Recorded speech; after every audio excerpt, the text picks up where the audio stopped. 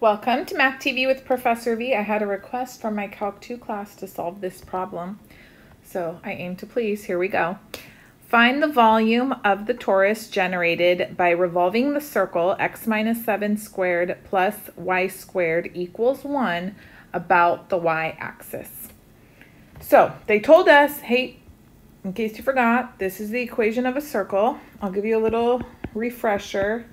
Circle centered at HK has standard form equation as follows: x minus h squared plus y minus k squared equals r squared. So the center of the circle is at h comma k and the radius is r. So looking here, if we have x minus 7 squared plus y squared equals 1, the center is where? Good, 7 comma 0. And the radius is 1, square root of 1. We're spinning this circle around the y-axis, and what it's making is a torus. All right, think of like a donut with a giant hole in the middle. And so let's draw this. If I'm spinning around the y-axis and this circle is centered at 7, 0, I'm just going to draw nice, really far out in the positive and negative x direction, okay? And I'm not going to stress too much. This is not perfectly to scale. I'm going to say here's 7, okay? Yes, that's 7. And then here's my circle. Copy it, because we're spinning. We're spinning around the y-axis, so maybe around here. Okay. Radius is 1, so this is going to be 8. This is 6. Note, not to scale. Just go by how I'm labeling. Okay. This is the original region. I'm shading this. And then we're spinning around the y-axis. Okay, so that's why we have this, the region reflected over here. And it's making a solid. It's making a torus. If you want to add a little bit of dimension or whatnot. Okay. I don't want it to get too messy. So we're going to find the volume. Now we have to think to the previous unit when we had discs or washers or cylindrical shells, which method to utilize. So I like to look at the function and say, how would I prefer to integrate, and then make my decision from there. And then if that doesn't work out, then we can change plans. So this is obviously needing to be rearranged before we start figuring out which method to use. Would you rather solve for y or solve for x? I think it's a little bit cleaner if we solve for y and have the equation of the circle in terms of x.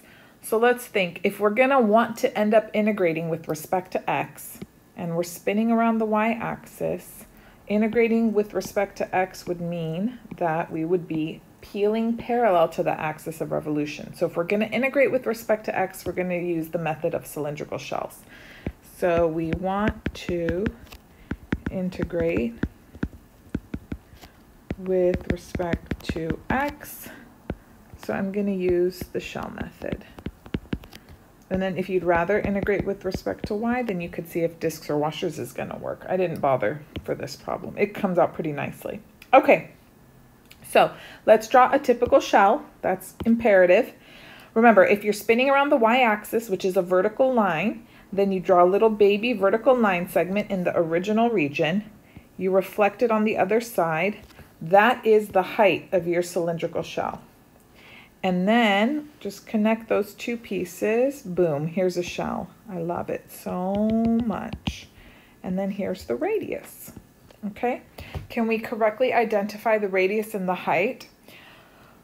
Well, radius is always just plain old x if you're integrating with respect to x, unless you spin around something other than the y-axis. Then you would have like x minus 3 or 5 minus x or something like that, but that's not happening here. Now the height, we have to do top minus bottom. Well, what's bounding the height on the top? The upper half of the circle. What's bounding the height on the bottom half of the circle. So now I need to come back here and solve for y in terms of x. So y squared equals 1 minus x minus 7 squared. So y would equal plus or minus square root 1 minus x minus 7 squared. And then keep in mind the positive radical, that describes the upper half of the circle, the negative bottom half, okay? So the height would be top minus bottom, so positive rad 1 minus x minus 7 squared, minus what's on the bottom, negative rad 1 minus x minus 7 squared. Good? Well, notice minus minus makes it a plus, so I have two of these radicals. So the height is basically 2 radical 1 minus x minus 7 squared. Okay, so now let's put it all together. Do you remember the formula for volume using cylindrical shells? You have 2 pi RH. Limits are based off of the original region before we spun. So in terms of x, it's from 6 to 8. 6 to 8. Radius is x, and then the height is 2 radical 1 minus x minus 7 squared dx.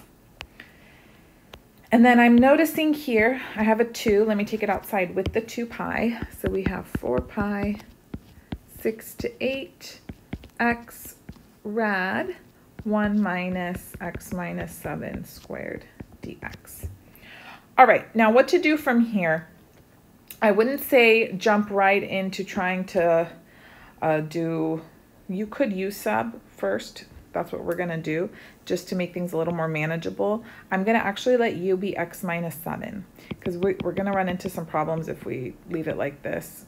You could, but it's just more difficult on the brain. So let's let u equal x minus 7, then du is just dx, right? And then we also have to change the limits. So 8, u of 8 is 8 minus 7, which is 1. And then u of 6, 6 minus 7, which is negative 1. So now our integral is going to be 4 pi, negative 1 to 1. Now what do we do with this weird little x that's left over? Go back here, u equals x minus 7. That means x equals u plus 7. So that's what I'm going to replace it with, u plus 7. And then I have square root 1 minus, instead of x minus 7 squared, I'm going to have u squared, and dx is just du. And the reason this makes things a little bit nicer is now I can distribute u and 7, not inside the radical, but like across to the radical. So watch. We have 4 pi integral negative 1 to 1. I'm going to write two of them. U times rad 1 minus u squared du plus 7 times the integral negative 1 to 1 radical 1 minus u squared du. Do you see what just happened? Okay, good. Now we're going to tackle these one at a time. Here's the first part, and let's work just on that little baby integral. Negative 1 to 1 u radical 1 minus u squared du. So now things are looking a lot cleaner. If you look underneath the radical, I have degree 2 expression, and outside I have u to the first. So this is a perfect time to do another u sub, but since I already used up u, we got to pick a different variable. So let's just let t equal 1 minus u squared. Whoop. So dt is negative 2u du, which I see u du right here. So negative 1/2 dt is u du. Good. Shall we change our limits? Oh yes, we should. So 1, that's a limit for u. T equals 1 minus 1 squared, that's 0. And then over here, negative 1, t would be 1 minus negative 1 squared, which is also 0. So we actually have nothing to do. Why do I say that? Because both the upper and lower limits are 0, which means the value of the integral is going to be 0. There's no area under the curve when the upper and lower limits are the same. But I'll just keep going just since we did all this prep work. So negative 1/2 t to the 1/2 dt, but don't even waste any more time. That thing's all equal to 0. Once you see this, it's 0. Okay, cool. So this is all 0. Fabulous. What about integral number 2? Okay, So we have 7, let me just copy it. Come with me down here. Okay. Options. Option 1, you trig sub. What would you do for your trig sub? You would let u equal sine theta. Okay, and it wouldn't be bad. It wouldn't. I'm going to show you something else though. You actually used to be asked to do this integral back in Calc 1 before you even knew trig sub, and you might be saying, I don't think so. Yeah, you did. If you look at this, this represents, again, the integrand is the equation of a semicircle. It's y equals rad 1 minus u squared, which means y squared equals 1 minus u squared. So u squared plus y squared equals 1. This is a circle, but since we only have the positive radical in the integral, this is the upper half of a circle. In the uy plane, you can think of it as xy. It's just we're working with u's, so I will label it accordingly. Here's u, here's y. And the radius is 1, and the center is at 0, 0. And we're only dealing with the upper half. And notice the limits of integration happen to be from -1 to 1. So here's another way you can actually do this problem. You can say, wait a minute. I know this integral represents the area under the curve, in this case under the semicircle, from -1 to 1. From -1 to 1. Well, I have a formula from geometry that allows me to compute the area of that semicircle. It would be 1/2 pi r squared, which would be 1/2 pi times 1 squared, or pi over 2. Yes? And so I don't even have to do any integration. I can just say this is 7 times pi over 2, or 7 pi over 2.